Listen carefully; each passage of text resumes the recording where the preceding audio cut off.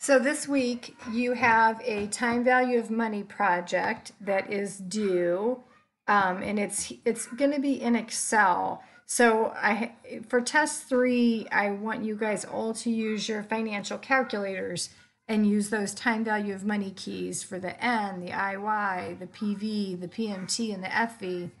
But I want to show you in Excel that Excel also does all those functions. So really, like, the tables that the publisher provides are so dated. There's so many other ways to calculate these time value money computations. So we use the calculator because it's just the easiest for all students to have either the calculator or the app on their phone. But Excel is something that, especially if as business and accounting majors, you are going to use Excel so much when you get into the work world that it is good to understand it now. So if I open up the Excel project, it's already all created for you in Excel. So as you go in here, and if I go up to the top, I have instructions that say you've got to just fill in the correct values into the gray blocks. If I put my cursor on that yellow, look up here in the like dialog box, you see that there's a formula in there. So it's the future value formula, and then it's picking up from these particular cells. So I don't want to do this exact problem. So we'll kind of just switch it up. But if like, let's say the problem said that Jordan inherits $100,000 even. So he has $100,000 today. So that goes into our present value. Is there any payments? He's not receiving any payments. He just received that amount today, so there's no payment.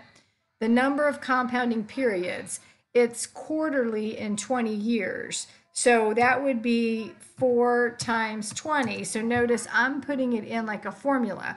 You could just do it on your calculator and put in the answer.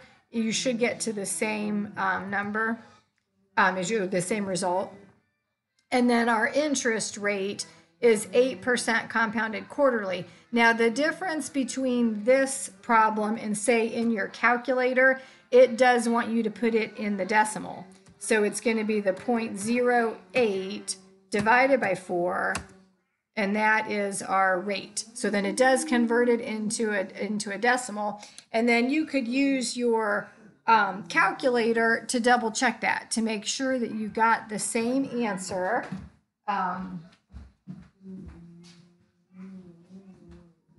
But then you could feel comfortable like, hey, I could use Excel to solve these, because Excel really does.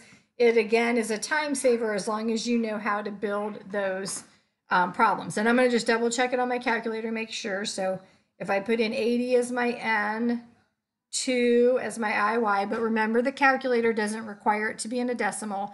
Excel does require it to be in a decimal.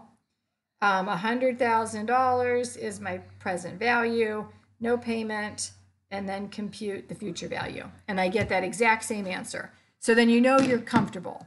So that's going to be what you want to do. So you want to go through, read these problems, fill in the gray boxes.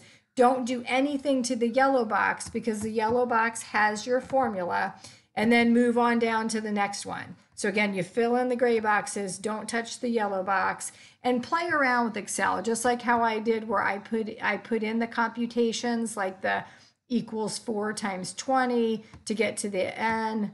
And then I did the 0.08 divided by 4 to get to the IY. Let Excel do it for you, just so you can see how like user-friendly it is to use.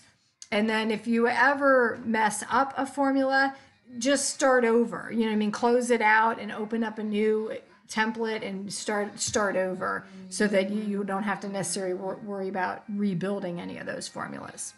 So that's kind of the point of the exercise, is to kind of show you that you can use Excel. It's very similar to the calculator, but it's just another way to get to those answers. Okay, good luck.